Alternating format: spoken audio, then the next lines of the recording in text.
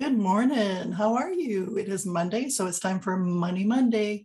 I hope you had a fabulous weekend. It's very nice here in Kelowna right now. Beautiful skies, a very nice weekend. It was fantastic. Summer coming to an end though. Shortly here, just a few days left in summer, and then we'll be heading into the fall. And of course, the kids started school last week, so here we go. So today I wanted to talk to you about what does your life look like?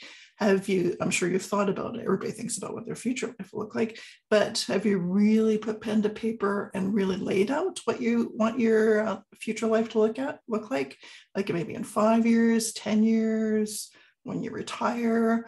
Really good idea to lay it out to see what it looks like, and that can help you set up plans to achieve the goals and land on those things that you want to do. So really good to write it down, lay it out, and that can incorporate into your planning and budgeting today.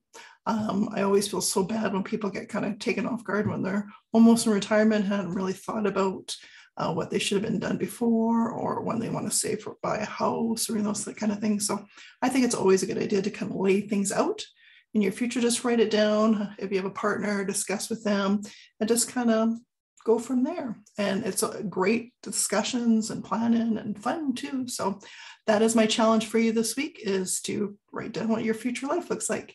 Have a wonderful week, and I will see you next week. And of course, always wishing you financial health.